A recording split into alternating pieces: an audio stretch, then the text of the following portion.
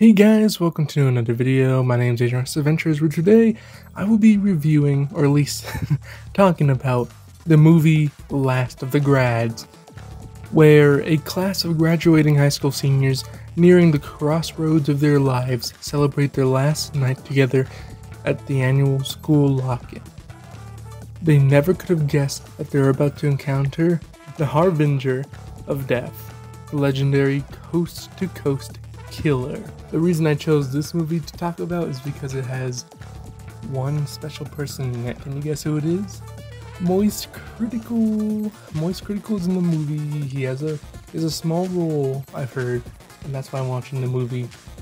And I can't bring myself to watch any of the other movies that I have on my list right now, since he's gonna ease me into it. Apparently Hugbees is in the movie. I did not know that.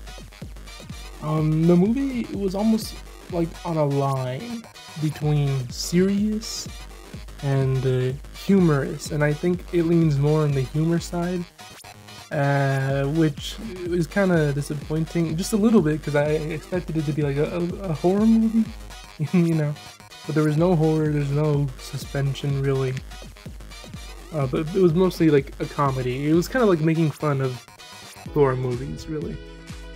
I wonder if Moist Critical had written his own lines, because it definitely sounds like he's done that. It definitely sounds like stuff he would say. Or if he made like a normal video, he would say the lines that his character, Officer Greg, would say. The acting for the characters are off, and both the camera and the audio sound like they're one step away from being filmed on the worst camera and microphone ever. Steve, the love interest, walked the protagonist Emma home, and then she realizes that his home is nowhere near the path of her home, which is perceived as romantic, but it's very creepy actually.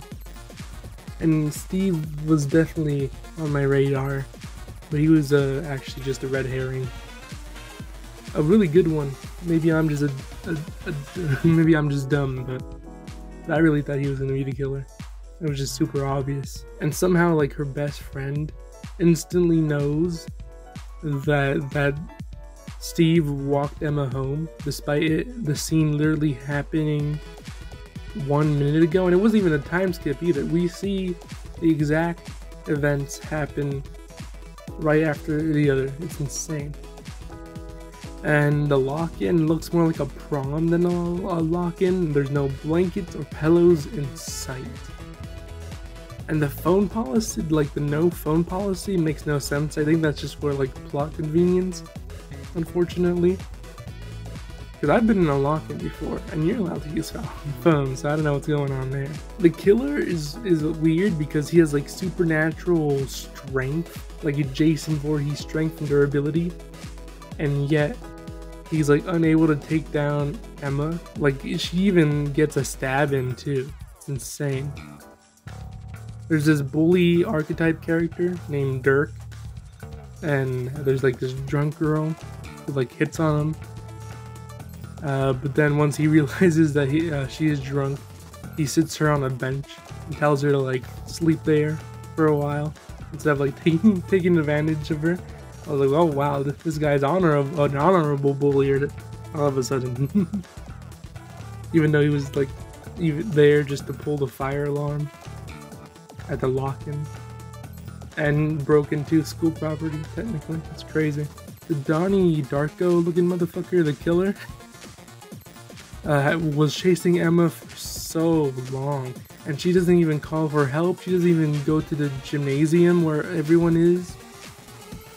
And there's one scene where the Donnie Darko looking motherfucker just stands there right next to her until she notices him. He hasn't done that with any other character. He just straight up kills them. But for some reason Emma's different. She did have a badass one-liner though, when she used a lighter to burn the Donnie Darko motherfucker, and I think that was pretty good, honestly. It was pretty funny. I think if they added a jump scare during a scene where Emma was having like some sort of weird hallucination scene where all the dead characters are like standing next to her and talking to her, and she's like under a spotlight. I think if there was a jump scare with a Donnie Darko motherfucker just standing right close to her at some point, I would have actually died. I'm horrible at horror movies, but this one was an easy one to not get scared of. It was a fun movie though. 6.8 out of 10.